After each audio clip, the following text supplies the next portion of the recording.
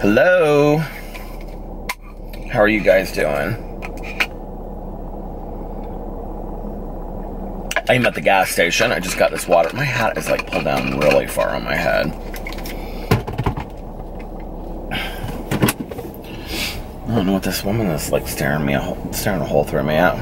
Hey. Take a picture. Lasts longer. Oh my God. I have had an interesting day today. It's been a good day, but like just an interesting day. God, like feels like it's like a really long. Do you ever have days that just like seem like they're forever long? Like trying to think about. I wanted to go the other way actually. Well, I'll go down here and then I'll turn back around. I'm trying to think of like how my day started. Let me go back in my day real quick. Oh yeah. So I got up and took the dogs out, gave PP his medicine, and then I went and got coffee, and then went into my office, but I was only there for like an hour. I just really didn't feel like working on my book at all today. And then I just kind of worked on one story that I'm working on for my book of stories about my life. And then I ran some errands, and then I came home, and I just was like real lethargic, like all day today. Like, I don't know why. I got a good amount of sleep last night. I just was really tired. And,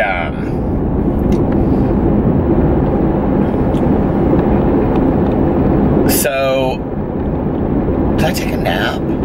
I didn't even take a nap today, no, when I usually take a nap. Tanya called me, and she was like, do you want to go get a foot massage? We always go, like, you guys, those foot massages that you get where they put your foot in that bucket, and then they, like, give you, like, shoulder massages and head massages and everything all over your clothes. It's like you're in your clothes, so it's like a massage, but you're in your clothes. We love them. So anyway, they're like $30 or something like that. But anyway, so I started filming my videos, and my internet was like messed up. I don't know what is going on.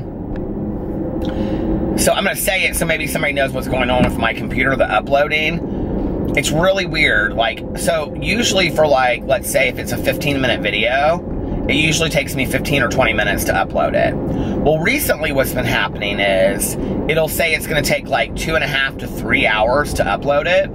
And then, like, once it goes down below 2 hours, it goes, like, from 2 hours to, like, 14 minutes. So it's not really 2.5 hours, but it still takes, like, 40 minutes to upload a video. And I never know how long it's going to take. So it's just, it's super frustrating. And, I filmed this video that I'm actually putting up tomorrow. So when you're watching this, my drama video for that day. And, like when I was watching it back, like halfway through, okay, so they came out and they were like working on our like roof today and on the decks, and they were like blowing like the leaves off of the gutters and things like that. Well, you could really hear it at like one part of the video, like to the point where it was really distracting. So I had to like cut a part of the video out, but I didn't even see it until I was over at Tanya's house. And so then I like was ready to upload it. I was like waiting for her to get ready to go to the massages, but like I was going to upload it at her house, just assuming that everything was okay. But it wasn't. So I didn't have a video to make. And so then I like went home and, or then I went to the massage, and then I came, Tanya wanted me to take her to get a fountain Coke, so I took her to get a fountain Coke, and then I came home, and I, like, re-edited that video and started rendering it again, because I had to render the whole video all over again, and after editing it, but, like, at that point, like, so many people had contacted me about what I made my video about tonight, that I was like, should I do this video? Like, and I was really, like, I don't talk much about, like, my process of, like, how I make a drama video, so I'll explain that in just a second, but, and then I was kind of like, yeah, I think this is a video that I want to make, like, even, I don't know how it's going to be received, but I think that I have a message that I want to say in this, and so, I filmed a video real quick, it took me, like, 10 or 15 minutes to make, and then I uploaded it, and I got it uploaded, but it didn't go up until 11 o'clock at night, and then I realized I had never uploaded my BookTube video.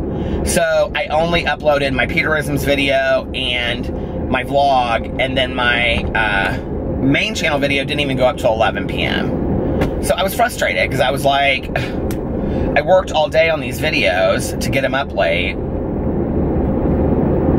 And what's frustrating about it is that the later I post them, a lot of times you guys don't see them, and then they like get pushed through subscriptions till the next day. And I mean, I make the videos because I want you guys to watch them, you know, like, obviously.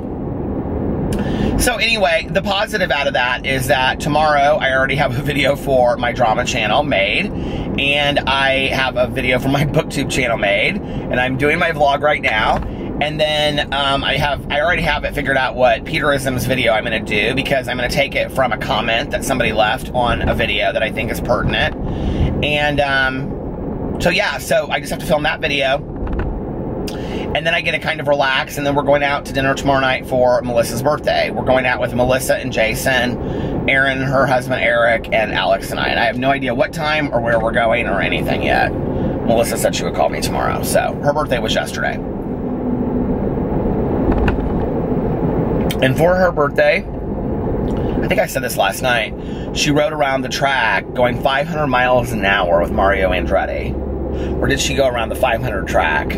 500 miles an hour is too fast, isn't it? She went around the track, I don't know, 180 miles an hour, 100 miles an hour, however fast a race car goes. That was stupid. I said 500 miles an hour. Do they go that fast? I don't know. Like, I don't think so. Like, that's super fast, isn't it? I don't know anything about cars. I don't know anything about car races. I don't know anything about it. But like, oh, here's like my process when I do like a drama video. Because like, a lot of people always want to know, like, well, how do you decide what content you're going to do? And I honestly think that like a lot of people think, like, because I get this comment a lot, so I'm just assuming that people assume that like, and I can't speak about other drama channels, but I can only speak about myself. Like, we only make videos about stuff that is going to get views, which is not the case. I can kind of tell before I post a video how well I think it's going to do, like how many people are going to watch it and stuff. And like yesterday, I did the video on the online drag races exposed. And I knew it wasn't going to get a lot of views, because the last time that I did it, it didn't get a lot of views. But so many of the kids that were involved in the drag races were so happy that they got some exposure. You know, these are YouTubers that are really putting out what I consider some like high quality content, or even if it's low quality, it's still like they're really putting out like really thoughtful videos, series, content, whatever you want to call it. I think that word content's crap. But they're really putting out some like thought-provoking, you know, they're really trying to make a show. And I think they deserve some attention for that. And I think for all of those people out there that don't have a way to express their artistic, you know, form or drag or whatever, I wanted to make the video for that. I knew it wasn't going to get a lot of views, and I didn't really care. I just knew that the people that really like me and the people that are interested in that topic would watch it. And so I was excited about it. That's a video like I love to make, right? So that would be like, there are certain videos that I feel really compelled to make. And so today's video was about Jaclyn Hill's divorce, but it really wasn't about her divorce. And I think that this is kind of the direction that probably my drama will go into a little bit, is where I think I'm going to present the story, but then apply it to my own life, like what I've learned from that, if that makes sense. Or share a personal story with myself. I think that's what I want to do with the drama channel from now on, instead of just, you know, there's enough channels that do receipts and do you think this and do you think that, and it's just, sometimes it's a lot, you know, like, I don't know, even like looking at the story sometimes, I either feel like I don't know, like, the story behind it, or, like, for example, when I did the Isabel Bedoya story, like, and that whoever the other, I don't know who those people were, but anyway, I did that story, and I did it because, like, everybody was doing it, and so when I started looking into it, it kind of interested me. This is about the girl that, oh, there's an opossum right in the middle of the road. You guys want to see this? This is hilarious. Let me see it. I don't know if you can see it. It's so slowly crawling into the, because we're at railroad tracks. But anyway, woo! Front and center. what interested me about the story, honestly, and what saddened me about the story, Eden the doll and that Isabel Bedoya, that's who it was, were that they were all just so callous about it.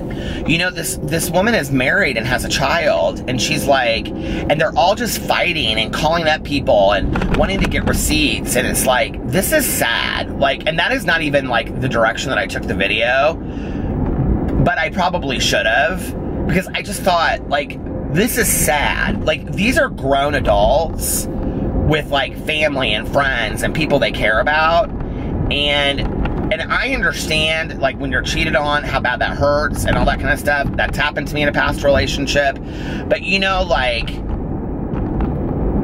I don't know. There's something about, like, airing your dirty laundry like that. And so, I mean, I really kind of think through a whole lot of video. And I also think a lot about how I think it's going to be perceived by people. Like, if I make this video and I say these things, how are people going to respond to it? Because if I come across and I'm real cutthroat, I mean, like, you know, I mean, it's all about remaining teachable for me. And, like, maybe my opinion, I need to take a look at it. And so a lot of times I read, like, comments on Twitter and threads to see what other people have to say about a topic that's going on. And a lot of times I'm like, yeah, like, I really had never thought of it that way. And so for me, you know, I try to kind of stay somewhat educational with the whole social media thing. I really honestly do. So I usually go into the videos with one of two things in mind. A, honestly, like, I feel like there's some lesson to be found in it. And not because I'm, you know, fucking Oprah or something like that. Just because based on my personal experience, I'm like, oh, I relate to this. Like, so let me share something I've learned by my own, you know, mistakes or something that I've lived through. Or it's just a total shits and giggles video that I think is hilarious. You know, most of my reviews of palettes are shits and giggles videos. My hauls that I started doing, I love doing those. I think they're so much fun because I do them on BookTube all the time, book hauls, you know? That water tastes so good. So, that's kind of how I decide what I'm going to do a video about. Like, I mean, in all honesty, like, the Glitter Forever 17 videos are for fun. Like, that, and because I know she can handle it, because she's kind of like, she responds to every video I make, and I know this is what I love about Glitter, okay, Breland, is that I get her gig, even though it confuses the hell out of me, and I don't know why she's doing it, but I understand that that's her gig, and I respect it. I don't agree with it, but I respect it, okay? If that makes sense. Like, I don't have to respect her to respect that that's what she chooses to do with her life, if that makes sense. I think if you're not hurting anybody, you have a right to do with what you want to do with your life, okay? I don't agree with it. I think you might want to make some better choices, but hey, as long as you're not hurting anybody, and you're not hurting any creatures out there, that's your business. But, you know, I respect her gig, she respects my gig, and, like, she knows what I'm doing and why I'm doing it. And so, like, in a weird way, like, out of all of the people I've talked about, you'd think she's the one person that wouldn't get it, but, like, she really does. Like, she really gets, you know, YouTube. And, I think she kind of gets a kick out of the drama videos, actually. Not just mine, but all of them.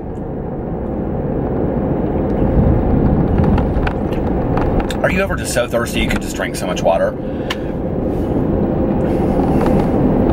Because, you know, a lot of times I don't want to, like, dissect. I mean, I'm never going to sit there, you guys, on a drama video and be like, I did deep investigations and I've been researching this case for weeks. Okay, listen. Okay, drama channels are not reporting journalists. We're just not. We don't have a code of ethics of journalists. We don't have any of that kind of stuff. So that's just crap. Like, that's not who we are. We're drama channels. We're YouTubers that have an opinion about a situation that's going on, and we might have receipts, which is factual evidence sometimes. Sometimes it's doctored. I never have. Based on social media. So what is that? You know what I mean? Like, when you really break it down, it's rather ridiculous. And that's part of why I love doing it, because it just cracks my shit up so much. You know, it's like, some of these drama channels are like, well, I have the receipts on this and dun dun dun dun dun. I'm just like, oh my God, you take yourself way too seriously, okay? We're opinion channels. It's just really not that deep. It's just, we have an opinion. It's like we're sitting around talking to our friends about something that happened on social media. It's just not that deep. You know what what I mean? What's interesting to me a lot of times is, I don't know. What's interesting to me a lot of times is how those drama channels get their audience to buy into this whole idea that they're doing deep investigations. It's like, deep investigations into what? A tweet that somebody deleted? Like, okay. Watergate. You know what I mean? Like, it's just, give me a break. Like, just know who you are in the world. You know what I mean? I know I'm a fucking opinion channel. It's just not that deep, okay? I like to make people laugh. I like to have fun. I like to maybe pass on a little wisdom that I've learned in my life. It's just not that deep.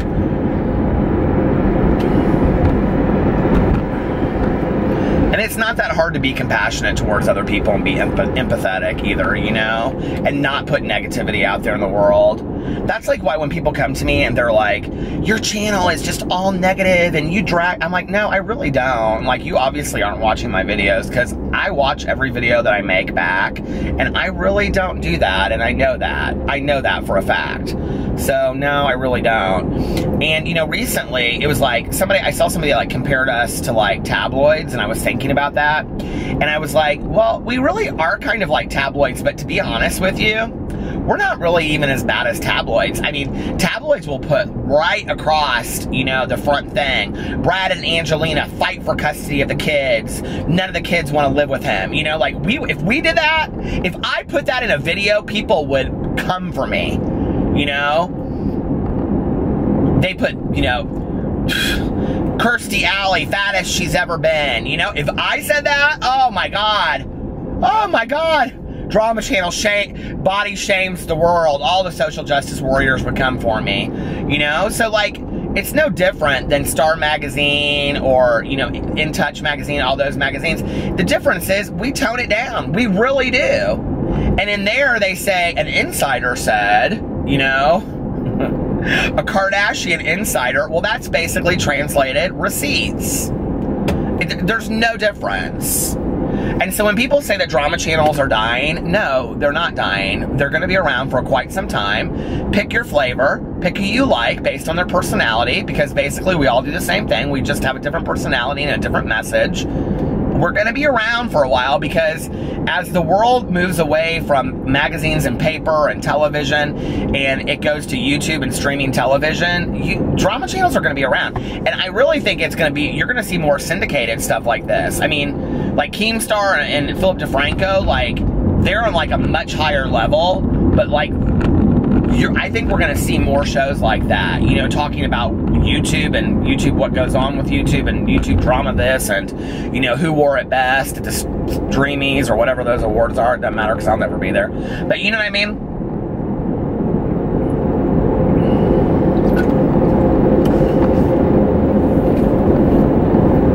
How did I ever get talking about this? Like, this is honestly not what I thought I was going to talk about tonight.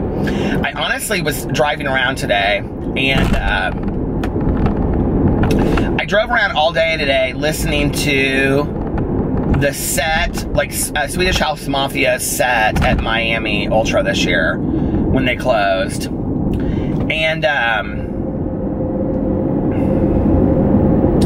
you know, it was a religious experience listening to that in my car today. I was like, I was telling Alex, I was like, I had an Alex moment. And he was like, what are you talking about? And I was like, I was bawling my eyes out in the car listening to Swedish House Mafia.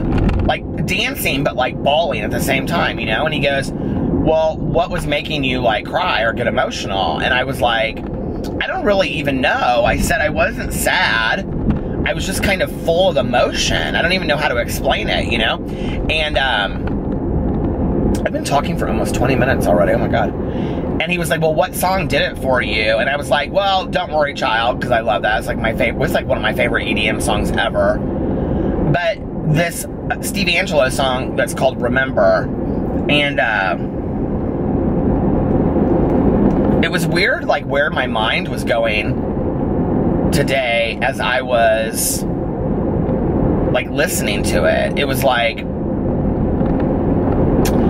and it just talks about, like, you know, do you remember when you first fell in love and then you fell apart and then you had a dream and then you chased your dream and all this kind of stuff. But at Ultra, when they showed it, and I think this is why I got so emotional there. I mean, first of all, you all know that I get emotional about anything, right? I mean, I can watch a commercial on TV and get emotional. And I'm thankful for that. Because there was a day that I couldn't shed a tear to save my life. And I'm just, you know, I don't always just, like, there are days that I'm completely fine and I can watch some really emotional, you know, movie or commercial and I don't shed a tear at all. But there are other days, like today, that I just was like, okay, what is going on with you? But at Ultra, they played these really cool videos when that song came up, and it's exactly at 31 minutes. If you go to the Ultra, it's on SoundCloud if you guys want to see it. If you guys want me to link it below, let me know and I'll put it on there tomorrow. But, you can also watch it on YouTube. They have the whole set on YouTube. But and you can see the videos then too, but it's kind of hard to see it. Alex was watching it in bed tonight because he actually went, like, and got a Red Bull while they had just started that song. But when I was sitting there and I was watching it, it was these videos that they had of, like, when they got together and, like, when they were, like, they just started and when they were touring. And then, like, the more popular they got, and then it showed them, like, their last show together. And if you guys don't know, Swedish House Mafia is it's an EDM group, like 3 DJs, electronic dance music, and it's Axwell and Grosso and Steve Angelo. And they used to be all 3 of them together. Now Steve Angelo's on his own and Axwell and Grosso are together. And, you know, like, watching that and having, like, watched their career, like, all of those years. And I'm not getting any younger, you know? And they're, like, almost my age. And I'm sitting there and I'm watching it, you know? And it's like, it's the 20th anniversary of Ultra, and I'm, like, there. And I'm, like, listening to this. And I'm like, you know what? Like, it has taken me almost 20 years to get back to myself, is how I felt. And, I mean, I was in 2 relationships that really were not healthy for my life. Not physically or emotionally abusive. Well, I don't know that they weren't emotionally abusive, but not physically abusive, but they just weren't great for me, you know? And, I was thinking a lot today about, like, my friend Krissa, and,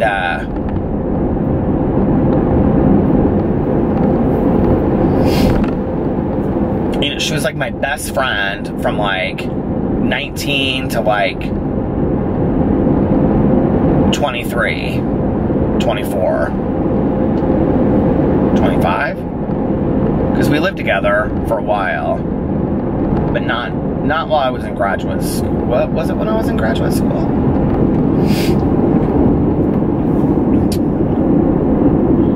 And she's the one that we met Courtney Love and Drew Barrymore together at the patio, and we lived together. And after the first night of meeting her, she moved into my apartment. And, I mean, we were best friends, you know, for years. She and my first boyfriend and I, we all lived together, you know, in this apartment. And the one I drove you guys by the other day, we, like, all lived together, and that was after I got sober, you know, and she had a job and was in school, and I was working, and we would come home and watch a movie and go work out together, or we would all go to the pool and go swimming late at night, the 3 of us, after we all got off work, and it was fun. And I can remember, like, on the weekends, you know, like, getting ready and, like, planning on going out, and, you know, none of us worked Sundays, so we would always go out on Saturday nights. I can remember the 3 of us there, like, getting ready to go out and stuff, you know, and blasting the music. And I can remember, you know, through the week, like, sitting out on the patio, like, in the fall and reading, like, just really great books, and making, like, big pots of coffee, you know. Like, I don't ever do that anymore. I don't make a pot of coffee anymore. And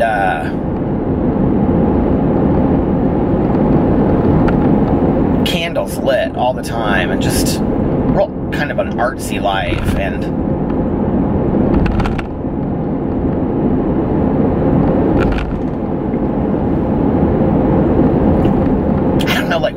sad about that. Like, I honestly, like, I wouldn't want to go back to that, but like what I think I realize is, and this is what really makes me sad, is that, you know, like, that was a really great period of my life. I mean, I was writing all the time, even though, like, it wasn't ever, I wasn't writing to, like, publish. I just was writing because I love to write, you know? And am I almost done with this? Is it almost at 30? I got 5 minutes left. I don't know. I just felt so connected to, like, everything that made me happy. And so when I was driving around today and I was listening, you know, to this song, it just was making me think about those years. And I do not even know why, like, what sparked it, because I don't often think about, like, that period of my life, you know? Not because anything bad happened or anything good happened, because I just don't. I don't know, I just don't. And, I mean, like, that boyfriend and I, like, he and I are on pretty good terms. Like, I don't ever see him, but, like, if I did, it would be completely civil. He lives in Florida, so. But, like, you know, I mean, when my aunt passed away, he reached out to me, you know, and said, hey, I'm really sorry to hear about your aunt. And he came to my mom's funeral. I mean, we're fine, you know. It's like, it's been fucking 20 years since we broke up, you know. But, like, I've had a lot of really good times since then. But to some degree, I feel like I kind of sold out a little bit.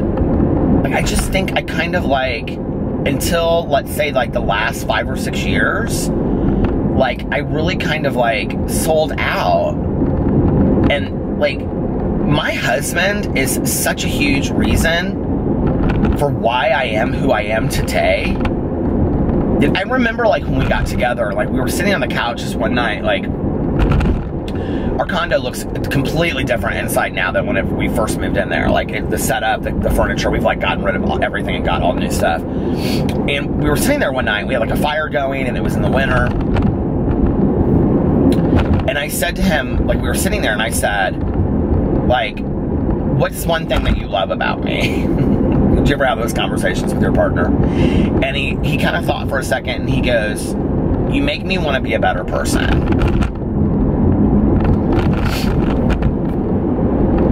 I think and like, that statement alone, like,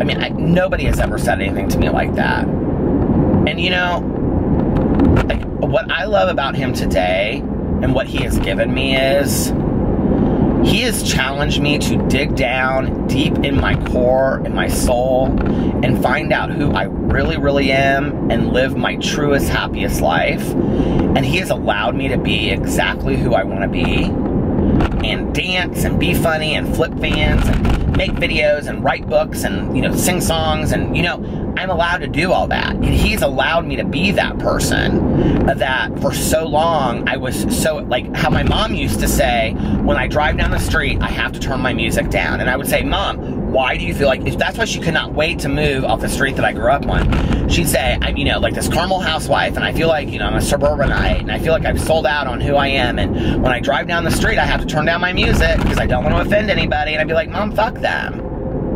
But see, I lost that in myself for so long, that fuck them attitude, you know, and I don't mean that in a nasty, cruel way. What I mean is, if you can't get with my gig, then get gone, because it's my life. But I bought into the bullshit for a long time. I bought into the promotions and the this and the that, you know, to at 13 years walk away from a job that hadn't made me happy in a really long time. In a relationship I was doing everything I possibly could to save for no reason whatsoever, because I wasn't happy in it. To walk away from everything, to take a risk, to jump off a cliff into a world that was unimaginable, that I'm so happy with, that realistically I had that state of mind 20 years ago. You know, so I was kind of sitting there driving today, and I thought, well, hell, I lost 20 years of my life. I mean, not really, I didn't, you know? Like, I had some great times, but... You know what I mean? Like, it took me 20 fucking years to find myself again. And I'm happy that I did. Hell, I'm happy that I did finally find myself. I might never have found myself. And that's why I want to pass it on to other people and say, you can too, you know? Okay, this is going to stop in 3 seconds, so I'll be back here after I... Anyway, I'm back. I don't know what I'm rambling on about, Ramblin' Rose. I think I'm going to get off here and make this actually kind of a shorter vlog tonight because I want to finish my audiobook. Oh my God. I'm almost done with Puddin'. I have like an hour and a half left. It is so good, you guys, by Julie Murphy. And then I'm going to start I'll Be Gone in the Dark, which is our book club choice of this month. And yeah, so I'm real excited about that.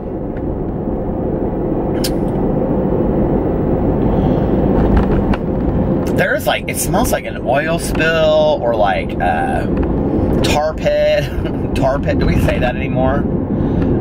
Do you guys know what I'm talking about? Like where they make asphalt? My dad, to pay his way through college, paved roads in the summer. And whenever I would complain about something growing up as a kid, like if he would have me do yard work or something like that, which I mean, I never mowed the lawn, I told that story the other day, but like he would have me like, you know, pick weeds, which is 100 times worse. And if I complained at all, he'd say, get behind an asphalt truck in 100-degree weather in upstate Indiana in August, and then complain to me about it. I would be like, okay, I'll shut my mouth.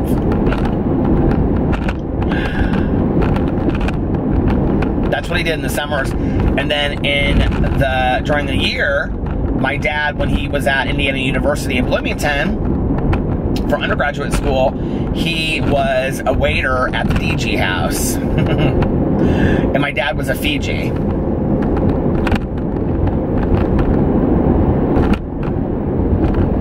And he actually dated, in college, this is kind of funny, an Olympic diver. I can't even remember what her name is. My mom used to tell the story all the time.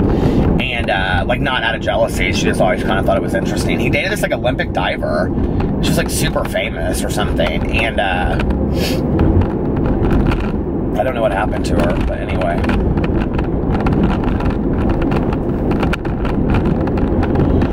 Those were the days, my friend. My friend Krista today, she lives in Berlin. I don't see her. I don't ever talk to her. We used to talk about once a year. Well, you know how it is. You talk like every 6 months, and then it's like once a year, and then you don't talk to them at all. And she's like, I mean, completely different world. I don't talk about this much on here, but I had followed the Grateful Dead when I was younger, like out of high school for a summer. And Krista loved to hear the stories of me, you know, following the Grateful Dead and telling her about that. And so she always wanted to do that. And so but she didn't like that kind of music. She liked like Rob Zombie and Rammstein and stuff like that. So she ended up following the Warped Tour. And she went to like so many shows this one summer. Well, Chris is the kind of girl that if she wants to meet somebody, she's going to meet him. And she wanted to meet Rob Zombie. So she got backstage somehow and she met Rob Zombie. But while she was back there, she met this guy that was from Germany. And he is like, he has a band. His band is called, well, I'm not going to even say. But anyway. So anyway, it doesn't matter. It's not super famous, but I just don't need people being intrusive to their privacy because I don't know their story today because I haven't talked to her in forever. So anyway, she met this guy and he does like a lot of the mixing for Rob Zombie and Rammstein, and like Krista hung out like that whole summer with like Rob Zombie's like wife, like that Moon, whatever her name is, and I think is gorgeous, and she's in all the movies, and they became like really close friends. And then like Krista like moved by them with this guy that she's married to now. I think his name's Rob or something. I don't know what his name is. It's something, actually it's not Rob because it's something German, but anyway. And then because like she's married now to him, and like her name is like some long German name, and she and then they ended up moving to Germany. And he's like a music producer, and she is like, lives in some crazy like penthouse in Berlin. And the last time that I talked to her, she was like, Krista could very much fall to the negative. You know, like how I always talk about positivity? Krista's somebody that fell to the negative constantly. And she's like, I just feel unfulfilled. Like, I just am not happy with her life.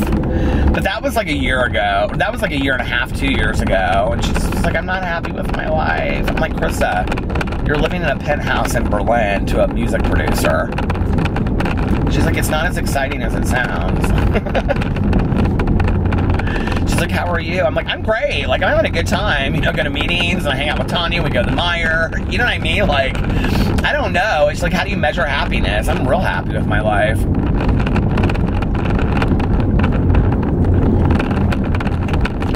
I'm gonna have to stop and get another bottle of water because I've gone right through this and it is so good.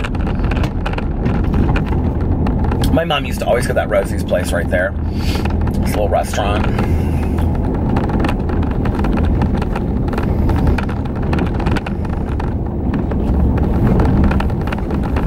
I mean, look at this right here. Could you not just like... Is this not... Look at this. Brick Street Hotel in Zionsville, Indiana. Is that not so cute? Look at that. This whole street is cute. This is where I want to live. Look at this right here.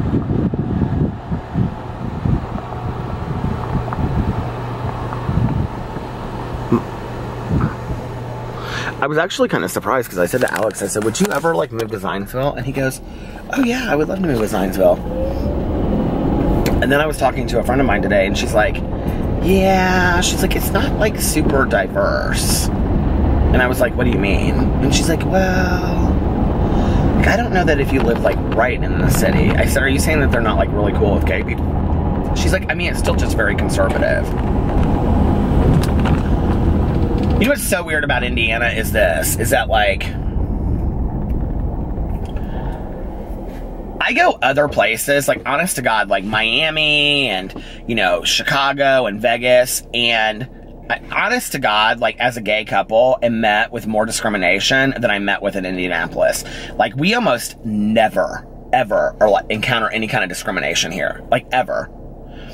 It's really a safe place to live as a gay person. At least I have, that has been my experience. There's not much to do as a gay person here. I mean, there's not like a really hot like gay scene, but you do see like a lot of gay families. Like you see a lot of like, you know, two men together with kids or two women together with kids. And so I think like Indiana is known for being like a safe place as like, you know, a gay couple to raise families here. I don't know. Downtown is like, I will say downtown is like, where it's like more like artsy and metropolitan, and they have like really cool like loft apartments and stuff, and you know, old horse lofts and things like that that are turned into apartments and whatever. Like there's a lot of gay people that live down there that are really successful, you know, like huge architects and doctors and things like that. And YouTubers, of course. YouTubers. We're just not there yet because we haven't hit that kind of status yet.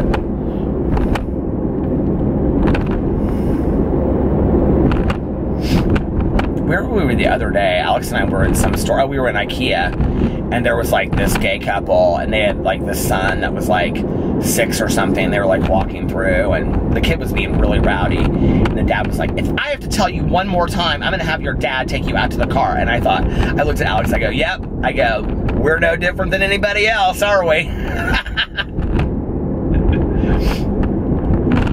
Oh, that IKEA kind of wore me out. I wasn't ready for all that. Tanya and I, she's so funny, we were talking about it today. She's like, yeah, I wasn't real impressed with that IKEA. I was like, yeah, I wasn't either.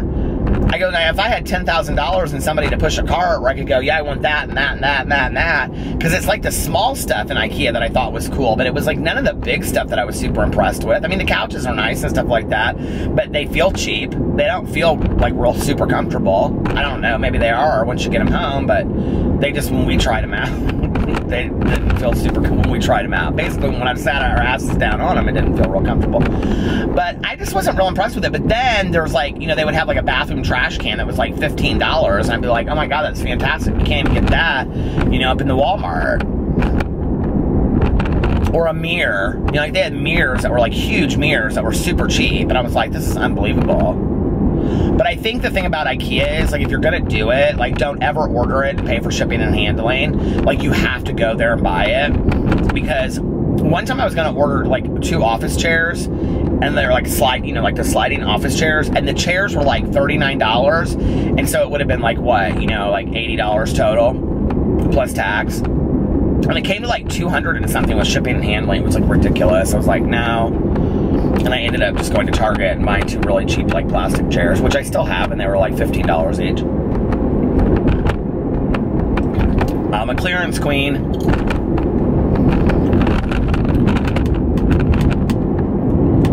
I wonder where we'll go for Melissa's dinner tomorrow night. She kind of loves fondue, so I have a feeling we may be doing fondue tomorrow night, which